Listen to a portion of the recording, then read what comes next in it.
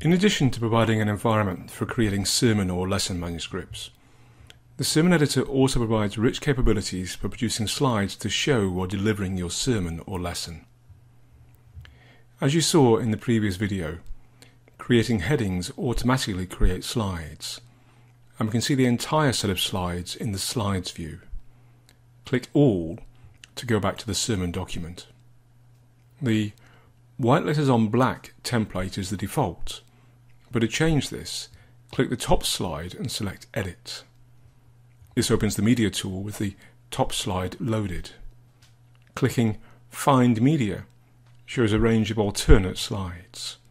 Scroll down until you find a background you want to use and click it. This updates the slide in the tool, and clicking on Update Sermon will apply this to the slide in the sermon editor. You can now apply this to all slides.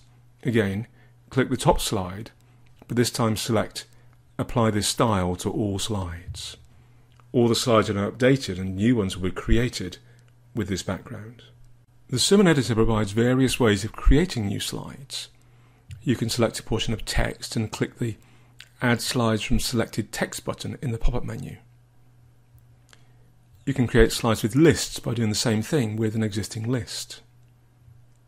You can make slides from existing Bible references in the sermon document, such as John 7:38, by selecting the block of text containing it and clicking Add Slides from Selected References. By default, the slide is rendered in your preferred Bible.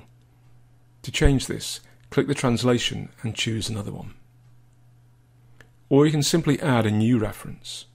For example, to demonstrate the significance of the word stood as the first verb in the passage in John 7:37-39, create a blank line after the first paragraph. Enter John 7:37 and press Enter. You can even import slides from other tools within Logos, such as Factbook.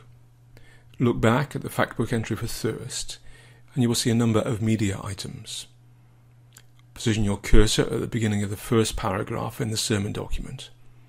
Right-click the image showing the illustrated version of verses 37-38, and select the option of sending it to the sermon. Logos will add that piece of media right into the sermon document. These powerful and flexible ways for creating and manipulating slides can really enhance the presentation of your sermon or Bible study lesson.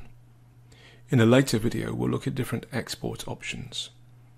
But in the next video, we'll look at two additional and handy features of the sermon editor, those related to handouts and questions.